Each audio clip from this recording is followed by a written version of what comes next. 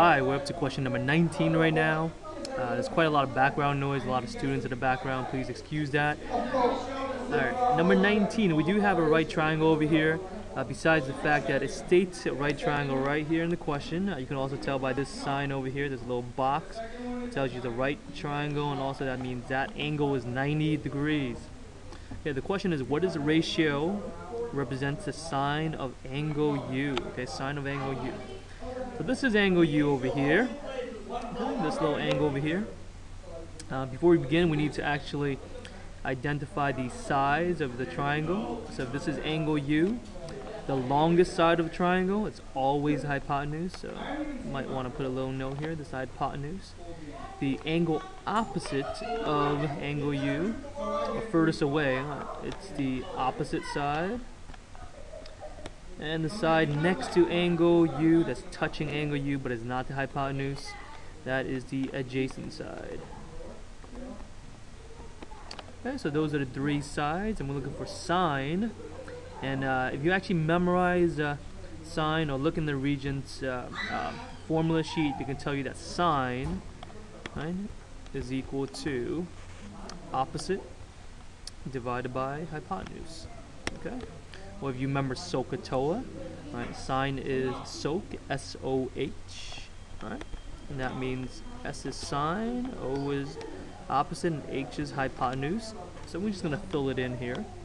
So using the formula, we're going to put sine of angle U, sine of U is equal to, right, and we have opposite, which is 15, divided by hypotenuse, which is 17. Okay, and that is the ratio for sine of angle U.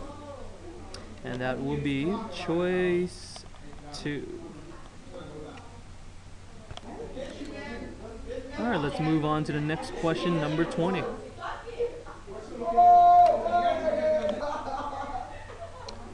Okay, number 20, we have a radical here, right? Square root of 72. And the question is, how do you express it in the simplest radical form?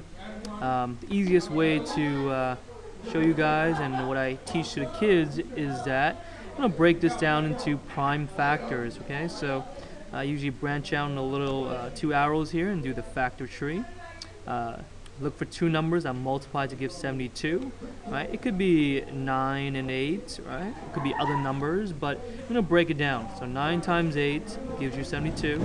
Let's break down 9. 9 is two numbers that multiply to get 9, 3 and 3. And two numbers that multiply to get 8. That is 4 times 2, right? And we can't break down 3 anymore, so I'm just going to carry it down. But 4, I can still break it down a little bit more. 2 times 2 gives you 4, and bring down the other 2. So we have 3 times 3 times 2 times 2 times 2, right? And if you multiply this out, really this gives you 72.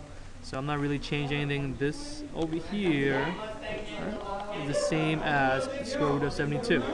Okay, and here's the trick.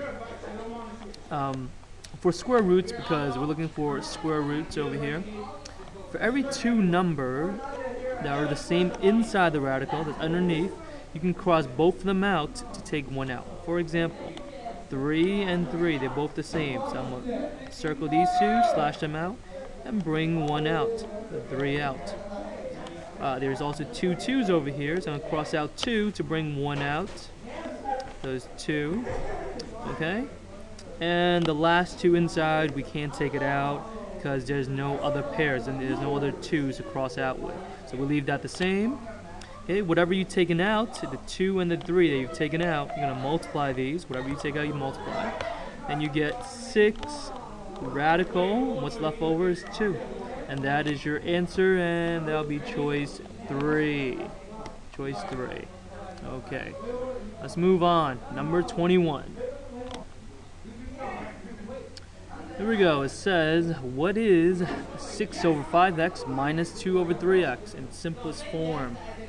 Alright, so in order to do this, let's write it out here. 6 over 5x minus 2 over 3x. Before we subtract, we need to get a common denominator. That means The bottom numbers over here, 5x and 3x. We need to find a same number on the denominator, same on the bottom. Okay, so think about common factors between 5 and 3. What number can be divided by 5 and 3? Okay, if we thought about it, there's a lot of numbers over here. But the smallest or lowest common denominator would be 15. So, between 5 and 3, 15 is the smallest number that can be divided by 5 and 3. And because they both share an x, the lowest common denominator would be 15x. So what you want to do is you actually want to convert and see how you can get from 5x into 15x. Well, I can multiply 5x by 3, and I'll get 15x. But whatever I multiply the bottom by, I also need to multiply the top by. So 3 over 3, and 3 times 6 is 18. Again, I apologize for the noise in the background, it was kind of loud. Also over here, I need to find two numbers. On this side, I need to find a number that multiply 3x to get 15x. Well, 3 times 5 will give me 15. And we have 5 over 5. I need to multiply the top by the same number. And 2 times 5 will give me 10. Okay? So now I made the conversion. Both fractions have 15x on the bottom.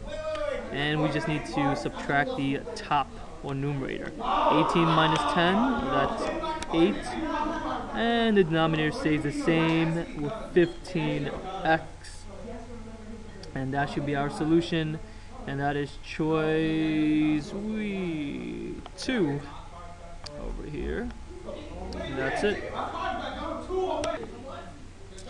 Alright, number 22.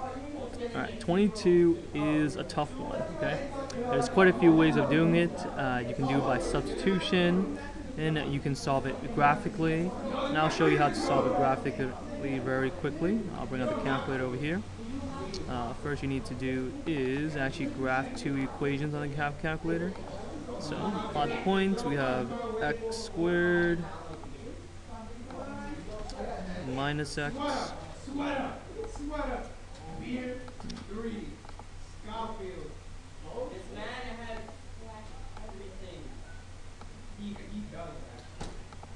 it's 20, and we are going to put the second line over there, which is 3x minus 15.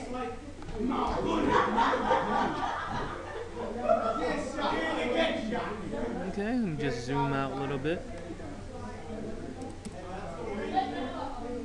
Alright, and you can see it's a parabola with a line going through, and it does meet in 2 points. The line and the parabola does connect in 2 points. I'm trying to get a good picture here.